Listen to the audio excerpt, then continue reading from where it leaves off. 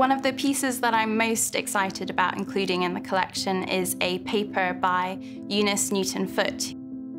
She was a 19th century scientist, amateur, taught a little bit at school, but she put together this very small paper based on some of her experiments with carbon dioxide. It was published in 1856, and it's really the beginning of linking carbon dioxide to heating the Earth's atmosphere.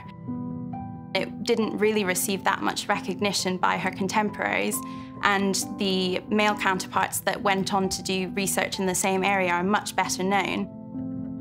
It's actually only in the last 10 years or so that she's really been rediscovered, and her place in climate history has been properly identified as predating people like Tyndall and Arrhenius, who are well known to us.